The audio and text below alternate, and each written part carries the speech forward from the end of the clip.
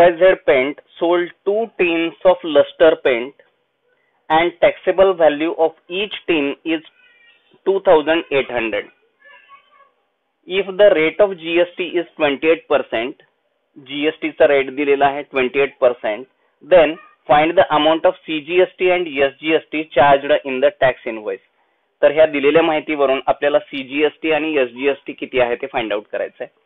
जे दिलेलं आहे ते पहिल्यांदा लिहून घेऊया. Rate of lustre paint is equal to RS 2,800 rupees. पण ही एका टीनची किंमत आहे आणि असे 2 टीन्स घेतलेले आहेत म्हणून quantity is equal to 2 teens घेतलेले आहेत. तर total amount is equal to 2 into 2,800 which is equal to 5,600 rupees.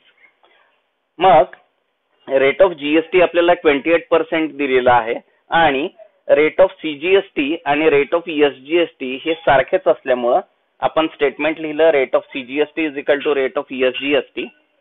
Rate of CGST is equal to 28% म्हणजे GST ची व्हॅल्यू. हे CGST काढण्यासाठी त्याला आपण 2 ने डिवाइड करावं लागेल म्हणून divided by 2. 28 divided by 2 is equal to 14 म्हणून rate of CGST is equal to 14%. मग आता फॉर्म्युला लिहूया. CGST amount is equal to CGST rate into taxable amount म्हणून equal to CGST rate is 14%. 14% म्हणजे 14 divided by 100 into as it is. Taxable amount is 5,600. These 2 zeros will get cancelled with these 2 zeros. So 14 into 56 which is equal to 784 which is the CGST amount 784.